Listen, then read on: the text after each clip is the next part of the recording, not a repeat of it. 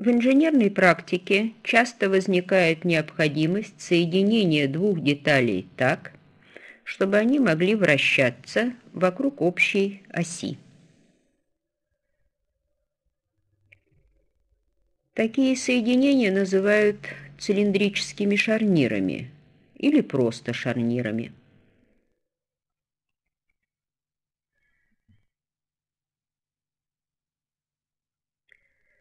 Они могут быть выполнены по-разному. В виде пальца, вставленного в отверстие,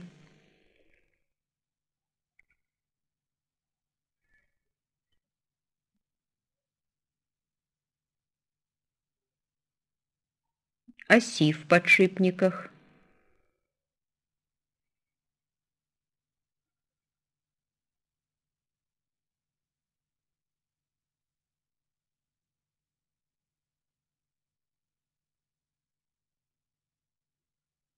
петли. Конструктивно это соединение можно представить в виде цилиндрического стержня, который называют пальцем, вставленного в цилиндрическое отверстие, детали которую называют обоймой. При этом тела поворачиваются вокруг оси шарнира и могут скользить вдоль его оси.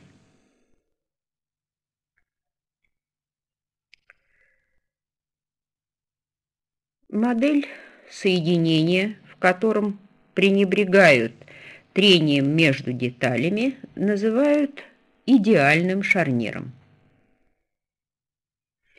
Реакция его лежит в плоскости перпендикулярной оси шарнира, и ее удобно разложить на две взаимно перпендикулярные составляющие, поскольку направление этой реакции неизвестно.